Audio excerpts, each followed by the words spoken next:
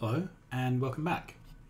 We're back in the unloading sandbox that I had for the last video on this topic, and there was a question in Factorio Facebook group about unloading trains to make mixed belts. So I thought I would mock it up, and that got me stuck down a bit of a yak shave bunny trail. So I've got a bunch of new designs to show you. And I'm not really recommending any of these, it's just to demonstrate a bunch of different mechanics for unloading and their trade-offs. So this was essentially the scenario that they had, which was they wanted to unload a train of coil and a train of plates, and then these would be fed into green circuit machines and then presumably go on to load up another train. And they had various assemblies of yellow belts and underground belts and side loading to do it. However, using the splitter inserter trick, the easiest way to do it is to park your two trains 4 tiles apart and just insert into the splitter. Now, if you insert it into a single splitter, that would be roughly half a belt side of iron plates and half a belt side of coil. So if you stack 2 splitters one behind the other, you get almost a belt full of both. And because there's room in the car, you can fit a second one in for a single carriage. If you're doing multiple carriages, this obviously doesn't quite fit. Okay,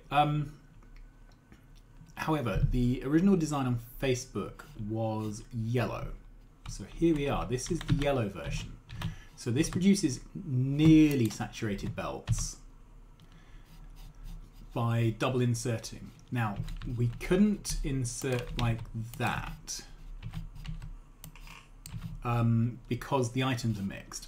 So you'd end up with interleaved coil copper on both sides. And when the machine takes unevenly of them, you'd end up with one being consumed and the other backing up, so that wouldn't work. So you have to keep them on the same sides, which is why you have to do this kind of arrangement. But you can see how this would work. You know, you could, where are we? Let's have an assembly machine.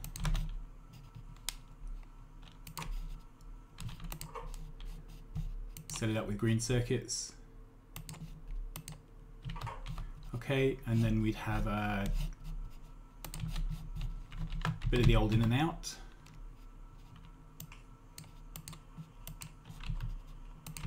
Okay, and for now I'm just going to stick it into avoiding chest to get rid of it. But that would be essentially what you'd end up doing, right?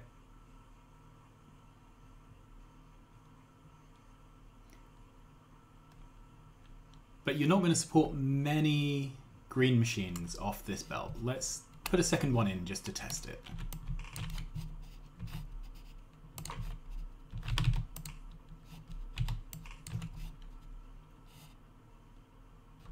Okay, and copy the recipe over.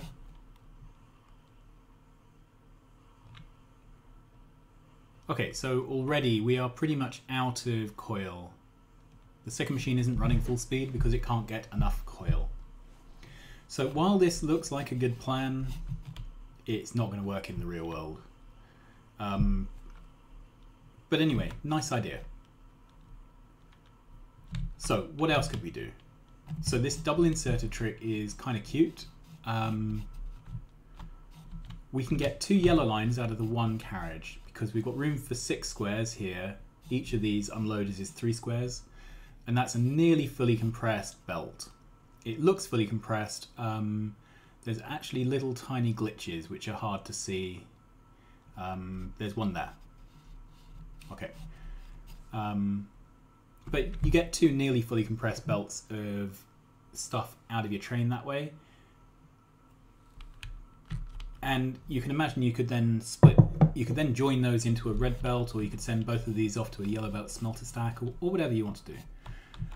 Right, so how do we get a red belt off?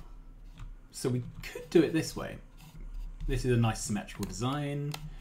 We offload here, then we underground to here. The eagle-eyed among you will have spotted that this whole side is running at yellow speed, and it's only this bit of belt actually which needs to be red. So here the offload is yellow, underneath red, and we've introduced some buffer chests. Okay, now this simulation has been running quite a while, and this chest still has not really buffered up to being full. And that's because we are very nearly dumping the products into these splitters at the speed we're picking up.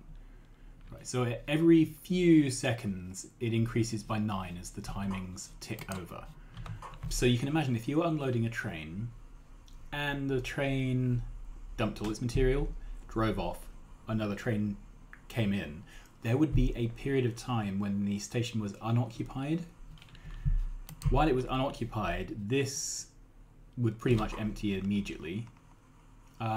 So unless you had extremely high occupancy of that station, you're going to have gaps in your line because we're essentially emptying this chest as fast as we're filling it.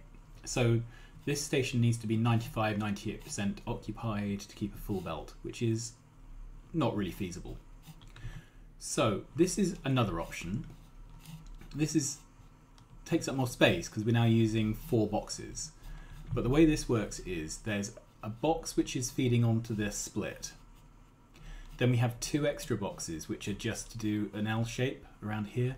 What this means is we're unloading from the train at roughly twice as fast as we're loading onto the belt.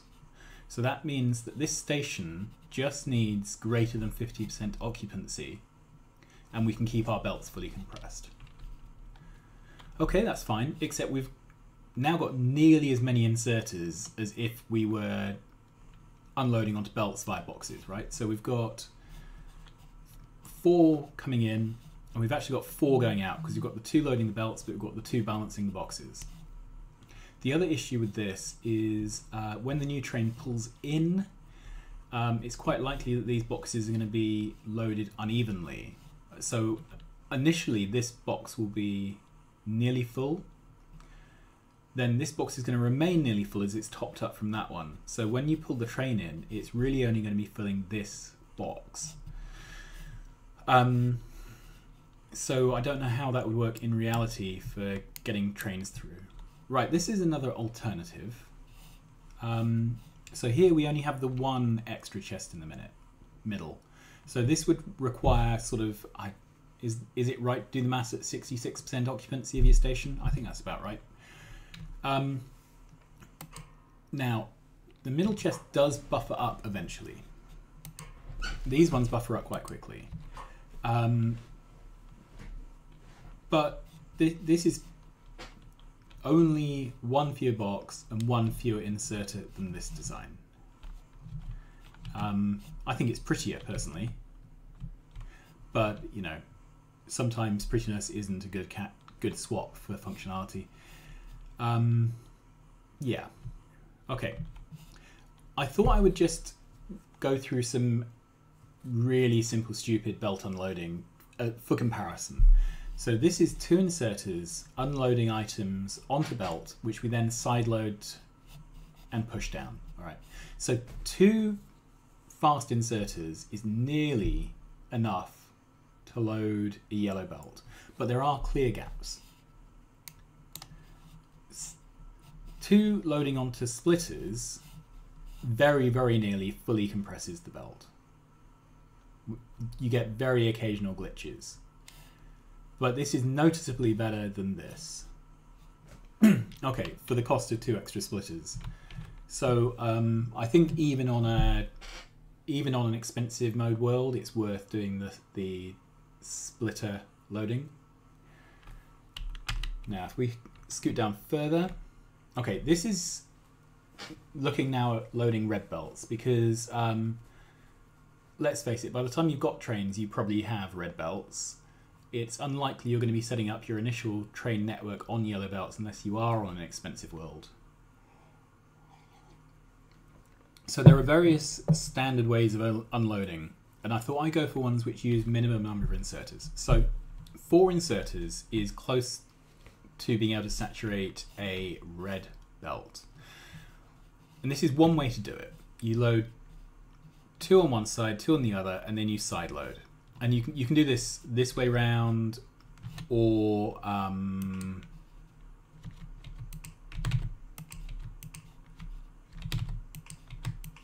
like that as well. They both work.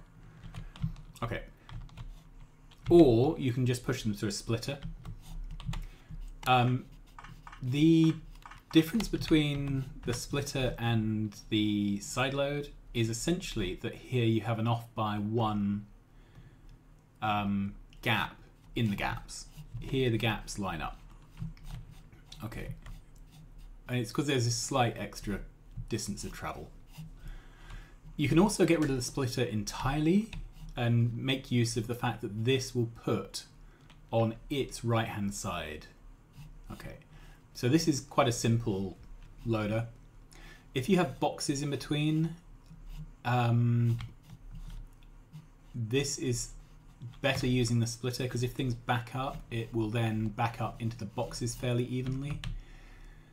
This one, if anything backs up and you've got intermediate boxes for the unloading, the boxes will get pulled from unevenly. Okay, this is the paranoid version of it. So you come into this splitter, then you lane balance and push that on. So it still has exactly the same gaps, but it does mean if you had intermediate boxes, so if we had unloading the train into 4 boxes and then onto your belts,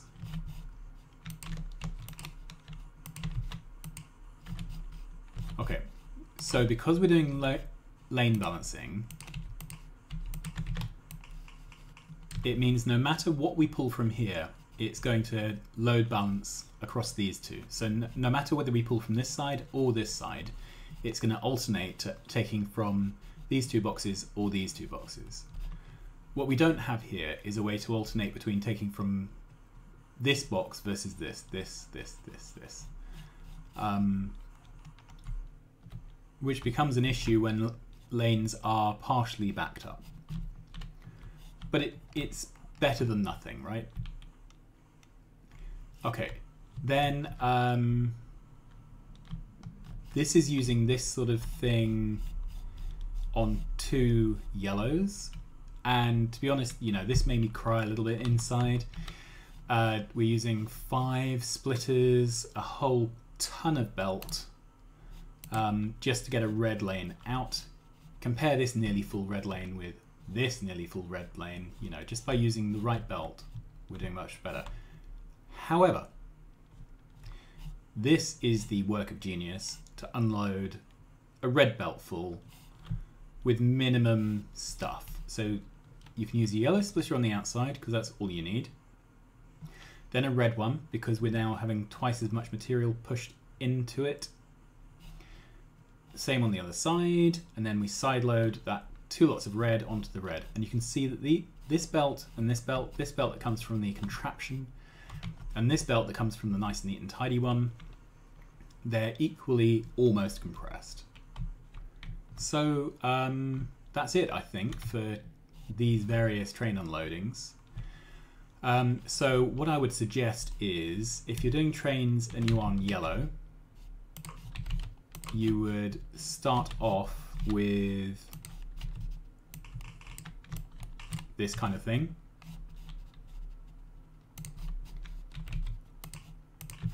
Yep, and then when you migrate to red belt,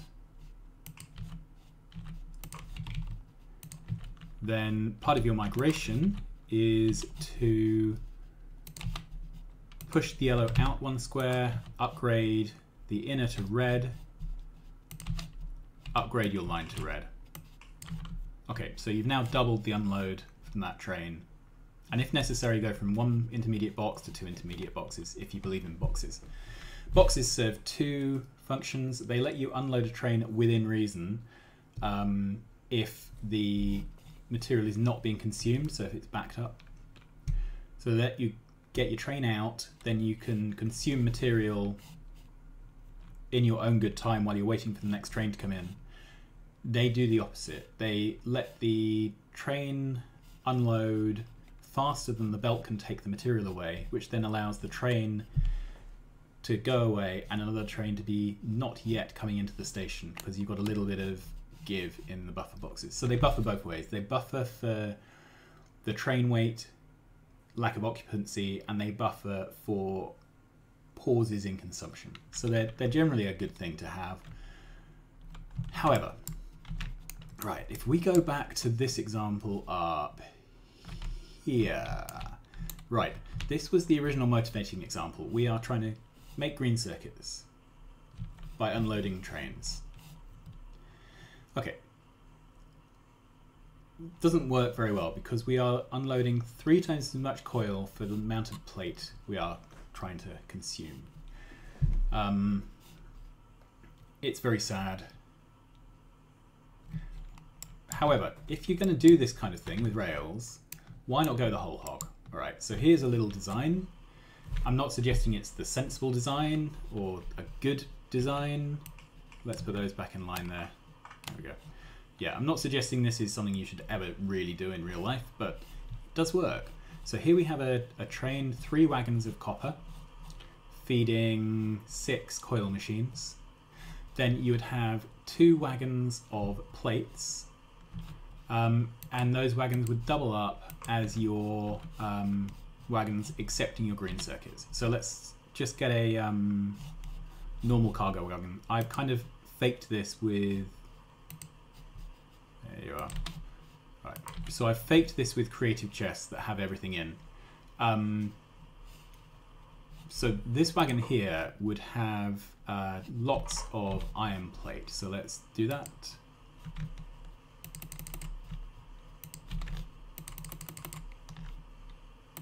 Okay, so lots of iron plate in that cargo wagon. And you could either have it 50-50 set to iron plate, and then the other 50% would be marked as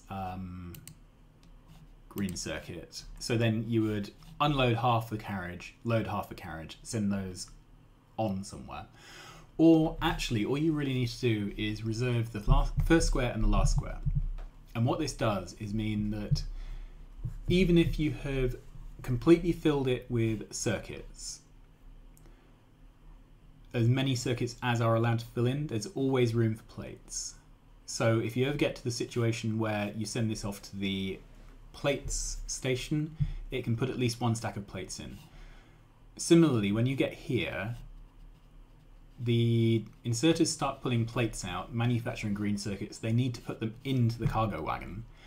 You're guaranteed there's at least 1 slot empty, ready to accept those green circuits. And of course, once you've consumed a few iron plates, other slots will become available and you can start filling up the empty slots with green circuits.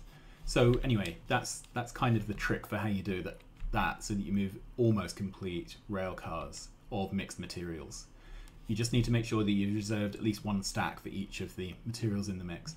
So you would send the train off to the iron plates facility, it would pick up plates, it would then drive over here, it would turn the plates into green circuits, and then it would drive off to wherever the green circuits are being consumed.